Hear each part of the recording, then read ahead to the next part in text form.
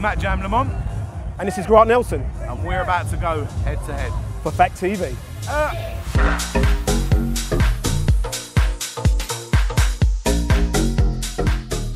Mr. Nelson, so what is your Best festival? Hey, you can read my mind. Yeah, your best festival experience. Unbelieving, man. Did I not tell you? You can tell we're old school, can't you? 90s babies, as they say. Do you know what? I'm not a massive festival goer, to be honest. No. I mean, obviously, we play at them, but I don't go to that many. No, nor would I. Glastonbury changed that changed my whole shit. Bro, honestly, I had no idea it was going to be what it was going to be. Yeah. Everyone says it's magical and it's this and it's that, and I just thought, yeah, of course it is. I heard the same. Bro, it really is. It is, isn't it? It blew my mind. Who did you play for when you were there?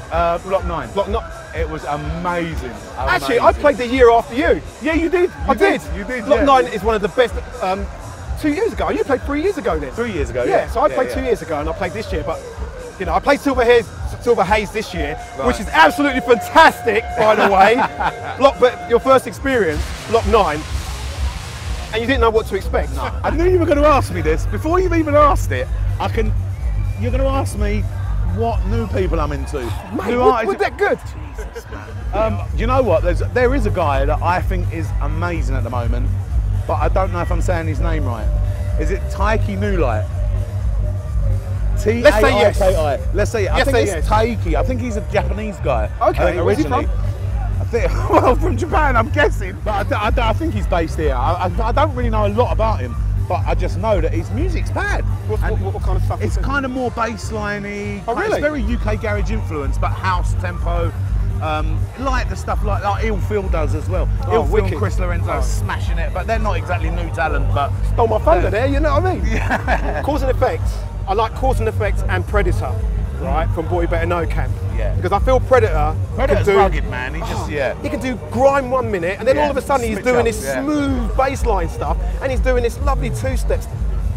Predator and Cause and Effect. But it's great because they're all, like what we said before, they're all like UK influence. Yeah, but they're taking chunks from the UK but they're making it their own sound. Yeah, exactly. But that's what we did. They're doing. You can always tell a Grant Nelson track. You can always tell a Tough Jam track. Yeah, exactly. You can always tell MJ track. Yeah. Wookie Booker. Yeah. Sticky. Oh, everyone had the sound, man. Exactly. If we haven't mentioned you can always tell your track too. Yeah, exactly. The good thing about Grant Nelson is that his influence.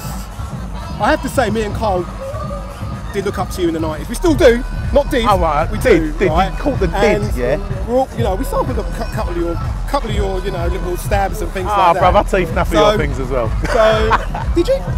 Yeah, bruv, everyone was teething everything. I mean, my publisher's here. We'll have a chat with you. But it was great because when you were doing all the Skippy stuff and everything, it was your own thing, and so you influenced us quite a bit as well. I'm not just saying that you're sick, but it's true. But I think the bad thing about Grant Nelson is that we both live in the same region, in a sense, and Grant's never been to visit. Right, that's it. Right, and you know what? He lives in Cornwall. I've been there for a year and almost 6 months. I was going to say the same bad thing about Matt as well. And it's not really aimed at you per se, but it's just generally. Really, it's a bad reflection of myself. Son, I'm ready. It's a bad reflection of myself. Is that we don't talk enough. But it's my fault. Do you know why that is? And it's every time I see you, it makes me think, why the fuck don't I fucking see him more, man? Bro, good part is you've not changed one fucking iota since the day I met you. You have no airs and graces. Even though everything you've achieved, everything you've done, you're just a real. What you see is what you get. This is who the guy is. He's not lying, man. But bruv, honestly, but you know how it is. You know, especially in this scene, you know how it can be, or how it was. Of course. Maybe not so well. I was the same person before I got into this. Yeah. Well, I was a bit of a devil, but I changed. I was the same person, so just because we've got what we've got, don't change it. No, it don't change it. But it changes so many people, and you see it, especially with a lot of the young guys now. You see them coming through. And you just, the attitude, as soon as they have something that does all right, and you just look back and think, wow, bro, all right, it's a short, sharp climb to the top. It's a fucking long way back down, though.